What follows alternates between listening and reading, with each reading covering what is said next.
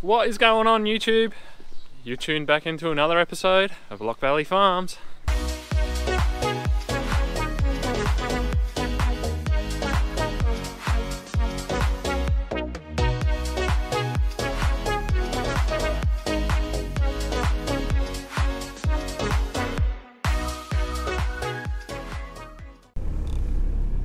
Now, as you guys can see, we have got cars everywhere here today. And that is because we are crutching some of our sheep. Now, for you guys who don't know what crutching is, it's basically just shearing around the bums of the sheep, tidying them up, making sure there's no poop or anything around there. It's not such a big problem at this time of the year, but especially when it gets hot and the flies come back, we want to keep the flies away. So everybody likes a clean bum, so we're in there doing that in the shed at the moment. I am helping. We have a lovely neighbour here, very helpful neighbour, who is out spreading some fertiliser for us. And Dad's getting ready to go and spray a few more bugs. Found one of the paddocks out at Blaley North, the clover and that in there in the pasture is getting destroyed by bugs, so he's going to do that. I'm helping the neighbour fill up and move around, and we're trying to cover a lot of ground, spreading fertiliser today and tomorrow morning because we're expecting a bit of rain, so we want that rain, especially on urea, straight after we spread it to wash it into the soil and make it available for the plant. Otherwise, it's fairly volatile, I believe, and it loses its sort of strength if it just sits there on the top of the soil. So, trying to get that done. Yeah, she's all go, guys, she's all go. Might as well. I reckon we might start off in the shearing shed today, but I've got to wait here in a sec. I've got the spreader coming back in a sec. I've got to top him up.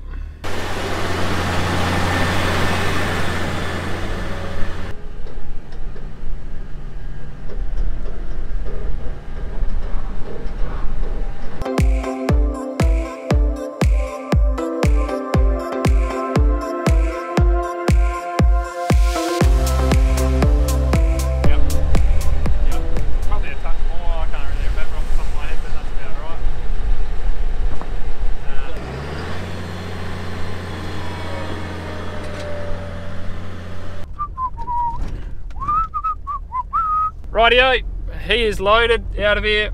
We're just spreading fertiliser on the sheep feed to start with. We're not spreading urea on the sheep feed, we're spreading DAP, which is a blended fertiliser. We will save the urea for the barley. The barley is on very, very heavy wheat stubbles from last year, so they're going to need a lot of juice this year to get through because, yeah, those big wheat crops sucked out a lot of juice out of the soil last year, so we'll save the urea for that. In the meantime, I've got a bit of time to kill. Let's go and have a look at what's going on in the shearing shed. Look at those freshly shorn bums. Just around the bums and then up over the face, get all the wool out the way, tidy them up. We'll see them back when they're ready for shearing.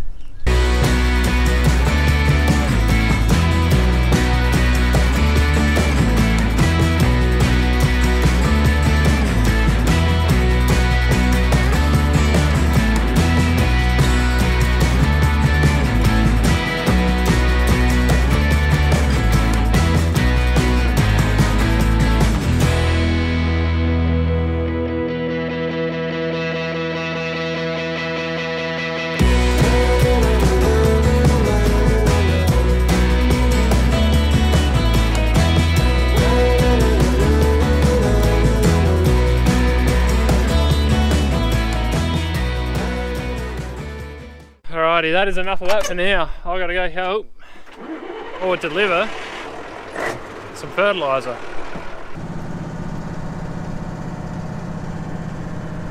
Alrighty, I've just topped him up again. I was a bit behind the 8 ball. He was waiting for me, but that's alright. He's topped up, ready to go again. And I think I need to stand a little bit further back because when he started up and that fertiliser started coming out, he was a long way away and it was still hitting the truck. Now, if you're just wondering, Henry, why don't you guys have your own spreader? Why don't you do your own spreading? Well, we are actually in the market for a spreader at the moment. We're seriously looking at a Marshall spreader, a new one. They're not cheap though, that's the thing. And we left our run a little bit too late this year. By the time we wanted to order one, Yeah, we wouldn't have got it in time, so we just stick with getting the neighbours in to do it. They just contract for us and do it. They do a good job. It's simple, it's easy. We just run a bit of fertiliser around to them. Maybe next year we might have our own spreader, so that might be the plan then. I'm risking my eyeballs here trying to get footage of this. I hope you guys appreciate this. I don't think I'll get too much.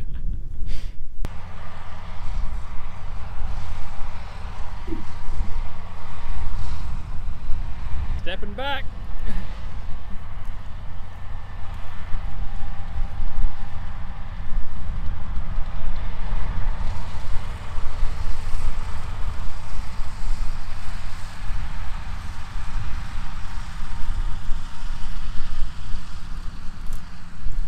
"36-metre spread on that, so you got to stay away.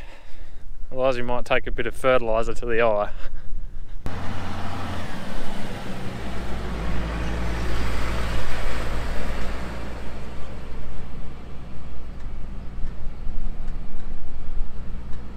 Refill time.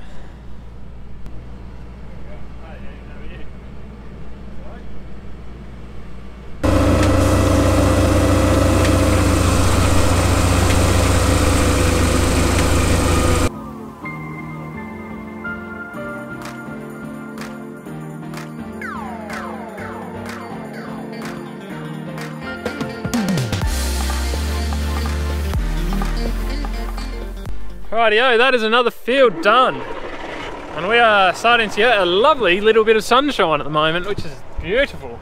So I'm going to head back to the farm now. I'm going to switch over the auger into the urea bin and we will start spreading urea on the barley.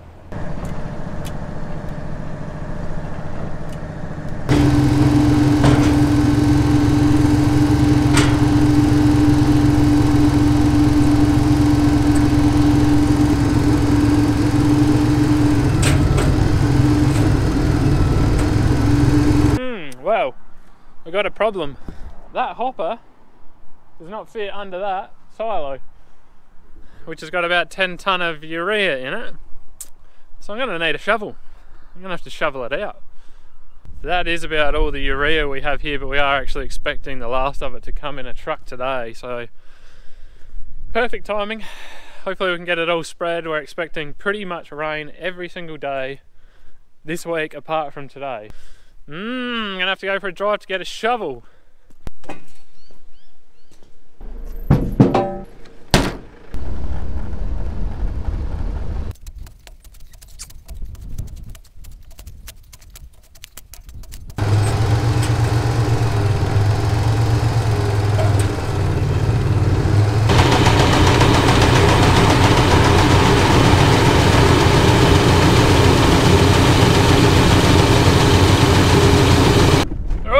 Once again, I was pretty well behind the 8 ball. Got the auger in, and just as I got it in, he's pulling up ready to fill up. So I'm just going to run up and open some gates for him now. Alrighty, so I just thought, while I am out here at this barley, I'm going to show you guys exactly why we are spreading this so early, alright? So I don't know whether the camera will pick this up particularly well, but you see the tips of the leaves are looking quite nice and green. As you come down the stem, it's looking a little bit pale. Just not quite as green and lush looking as you might like. Now the problem here is, like, these paddocks here had wheat growing on them last year, and that wheat went about 6 tonne per hectare. Now that is about almost double our average, I would say. So what that does is all this stubble locks up nitrogen in the soil, and it's not available to the plant. So as this stubble begins to break down, it'll begin to release nitrogen back into the soil. But that's why we are hitting this so early with urea. We're trying to feed it because it's just struggling a little bit for nitrogen, and that's why it's a little bit pale in spots, perhaps not kicking along quite as well as we would like. It's always the problem when you grow a big crop. The following year is always very hard to grow another crop, because what our standard fertilising rates and our standard yields and all that sort of thing, a big year like last year just throws that all out the books. So yeah, that's why we are fertilising. Now, depending on how the year goes this year, what we have applied now, or what we will have applied with this urea and what we put out at seeding time If it was just an average year, we'd probably get away with it now.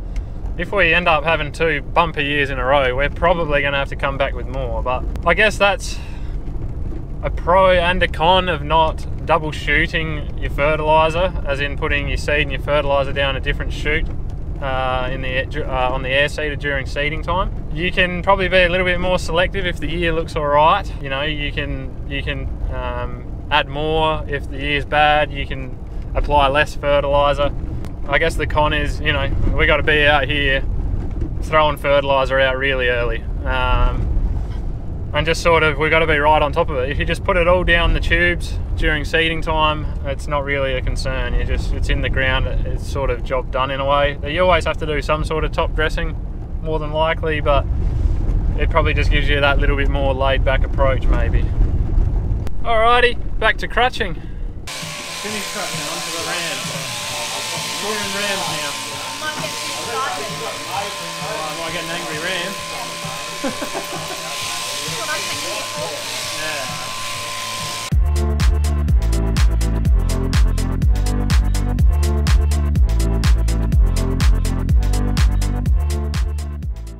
Well, it turns out that they had finished crutching and they were shearing the rams. Now, shearing the rams is the worst job a shearer can have, because the rams are big, they're aggressive, and they really don't like being manhandled. They're just about done in there. They'll be finished in about, I don't know, half an hour, 45 minutes.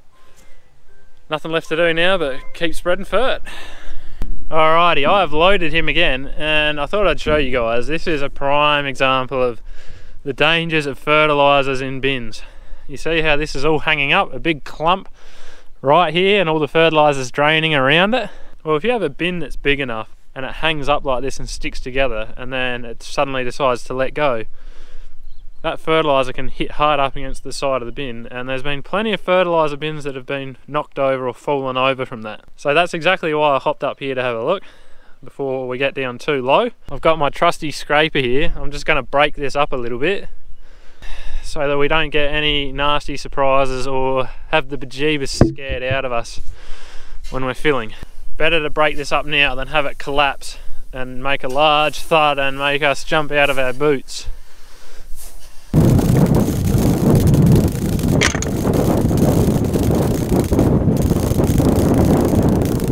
So lucky this little bin here is only like 10 tonne, but you can imagine if that was a 50 tonne bin, so 5 times the size of that, and you have fertiliser hanging up like that in there, and then it just lets go and just bashes against one side of the bin. It can be pretty dangerous. Farms are a dangerous place, let me tell you that. There's always something that's out there to get you. But yeah, that's urea, guys. It's like little beanbag beans. It's like little bits of foam. Now, pro tip for you guys, whenever you're working around fertiliser or grain, doesn't matter where that fertiliser or grain is, it could be over there on the ground, and it's just like, oh hey look, a boot, I'll hop in. Always finds its way into your shoes. Get out. Now, the spreader driver just rang and told me that we've collected, well, I collected a pipe next to a water pipe next to one of the troughs when I was seeding, and as a result, apparently there is a lot of water on the ground up near the trough. So I guess we better go take a look at that in a minute. Might have to shut a few taps off on some pipes so it stops running water out there. Then we're gonna have to patch it up. But anyway, these things happen.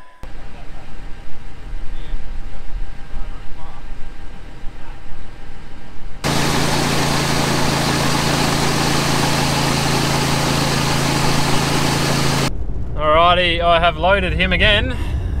I'm going to go have a look at this water pipe that I've somehow collected. See what the damage is.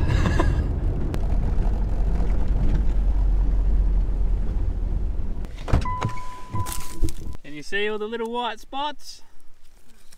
That's all the urea. Now I'm staying well away from this trough because apparently there's a lot of water here, but let's see what the damage is.